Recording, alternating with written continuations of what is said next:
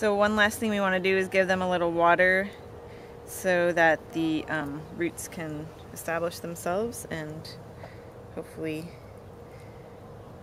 they'll be okay without us after that.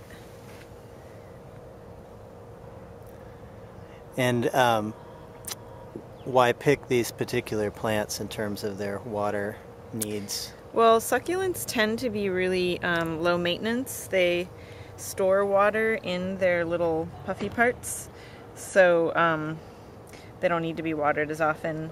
And I'm not sure why spider plants are so hardy, but they're just one of those houseplants that people who kill everything else seem to be able to keep alive, so it seemed like a safe bet.